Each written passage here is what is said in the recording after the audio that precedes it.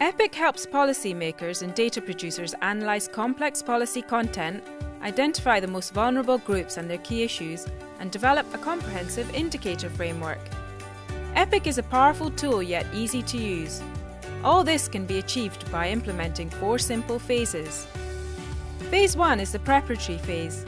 In this phase, you need to carefully study and understand the structure of the policy document and select important components to be analysed.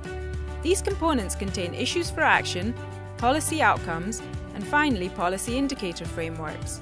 At this step, you will familiarise yourself with the core concepts, which refer to the fundamental concept that is being addressed by one of the social, economic, environmental, and institutional principles.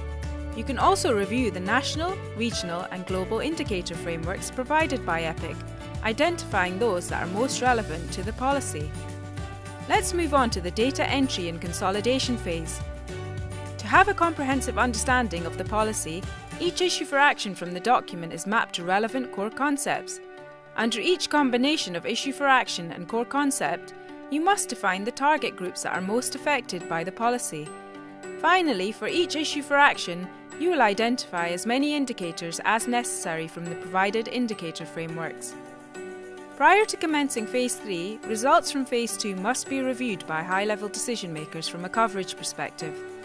This step provides policymakers with insight on how well the policy document has addressed the key issues and guide enhancements to policy log frame or outcomes, and identify issues for action that may have been overlooked. Users can connect the dots and refine the coverage of the policy to ensure that issues for action, indicators, and outcomes are mapped against each other to identify any remaining gaps. The fourth and final phase fine-tunes and finalises the indicator framework for all issues for action. Proposed indicators, their disaggregation requirements, and related pending issues are reviewed.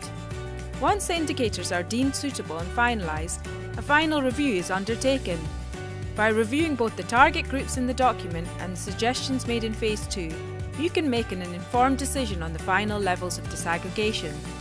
Using these 4 phases to guide you, integrating your policies and capturing all dimensions of data really is that simple. With EPiC, every policy is connected to make sure no one is left behind. Access EPiC at epic.unescap.org and start connecting your policies now.